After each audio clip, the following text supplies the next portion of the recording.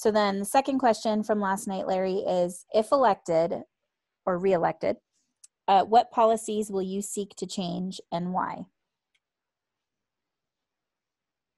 Well, I would, and I've said this before in public meetings, I would work to change, for instance, our zoning regulations. And I would also work to complete the update of the master plan, because there have been many social, economic, and environmental changes since the master plan was first adopted in 1996, and since our zoning code was first written. So all those changes that have happened in the past number of years, last 25, 30 years, and things change. For an example, back in 1996, when the master plan was approved, they had zoned the property and the land use designation under the master plan on the corner of Highway 398, 395, and 88, which is now currently being developed on the east side of the highway there. That was zoned for a casino and an RV park and a mall, a shopping mall. People thought we were going to have a big shopping mall down here in Minden Gardnerville. Well, the internet changed all that. I mean, the brick and mortar business has been severely impacted by the internet, and the need for more brick and mortar retail, for example, has changed. The need for office commercial has also changed. A lot of people are working from home, so they don't need to have an office in a big building somewhere. And I tell you what, one of the reasons I want to change our zoning regulations is because that property had a zoning had zoning of a commercial light. I think it was neighborhood commercial.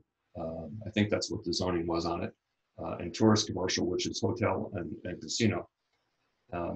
And I recognize that we had too much commercial in Minden Gardnerville, and not enough high density housing. So we voted to change the zoning on that property from neighborhood commercial, tourist commercial, to multifamily. And the reason we had to do multifamily is there's no small lot designation under our zoning code. Say, for example, typical lot in Reno or wherever, in any urban area, is 5,000 square foot. Well, our towns are urban areas, and we don't have a zoning code that allows us 5,000 square foot lots.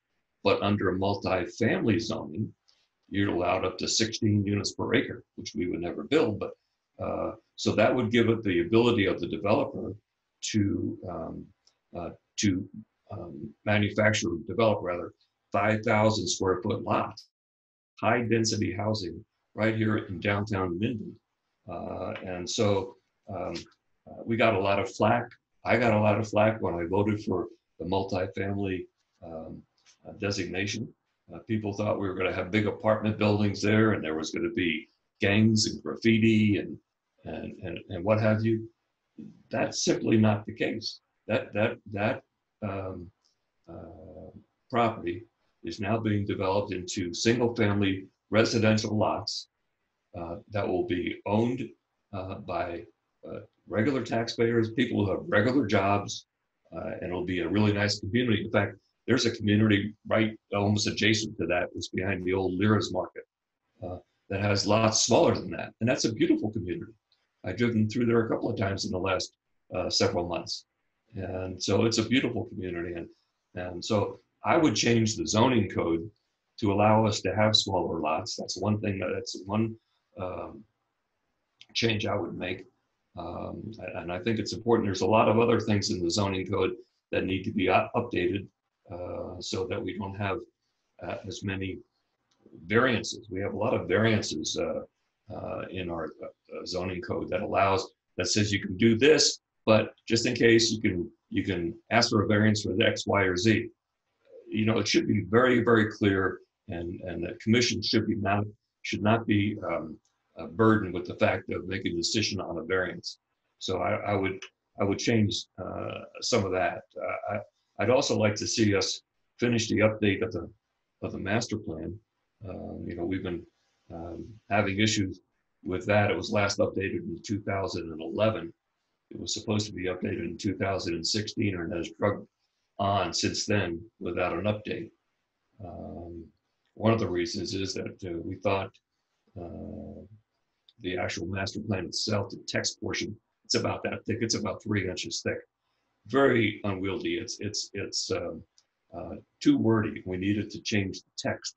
And we also needed to change the land use maps within the master plan.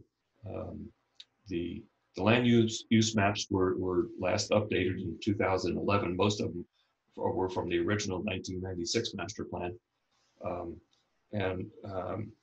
The first thing we wanted to do, which we accomplished last year, was to change the master plan land use maps to coincide with the town boundaries. The town boundaries have changed since 1996. To coincide with the utility district boundaries, which has also have changed since 1996. To coincide with what else? With future urban reserve areas that have been identified by the towns as future growth areas, or to coincide with the town's plans for prosperity. All those different things have new boundaries now. So we wanted to update those our land use maps to coincide with utility companies and the towns and the GIDs. And we did that. One of the outcomes of that was, and I'll talk about this later on, but we have what we call receiving areas in Douglas County, which have been designated for future growth.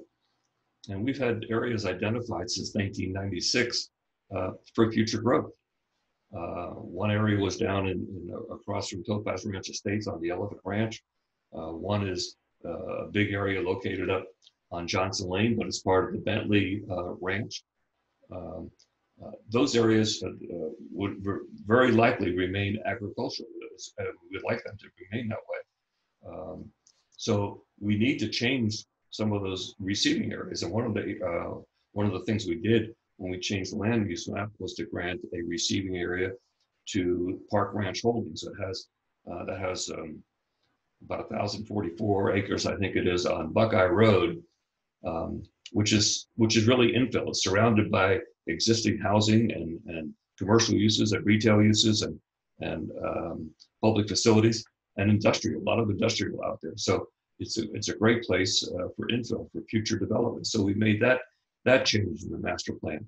But going forward, now that we have changed all those maps, going forward we have to change the text, and the text is comprised of various policies and goals in the master plan.